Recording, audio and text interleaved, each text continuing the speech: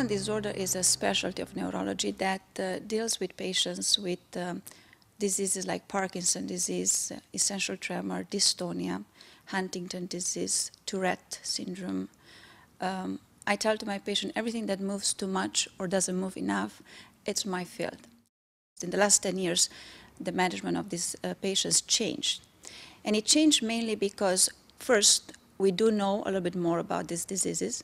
The therapy starts with neurorehab, followed by medication, botulinum toxin injections for certain types of disorders.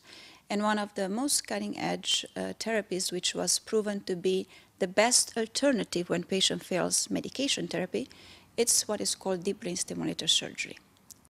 A deep brain stimulator procedure is one of the most cutting-edge therapy for treatment of certain movement disorders. In 1998, was approved for treatment of medical intractable essential tremor. In 2002, was approved for treatment of Parkinson's disease patients. And in 2003, was approved as a first-line therapy for primary generalized dystonia. What is deep brain stimulator surgery? I tell to my patient, is a pacemaker that we put in the patient's brain.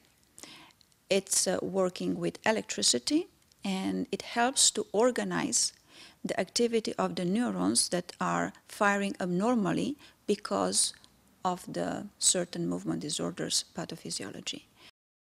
Good reward, the best reward for a physician is when you have a patient that will tell you that you changed his life.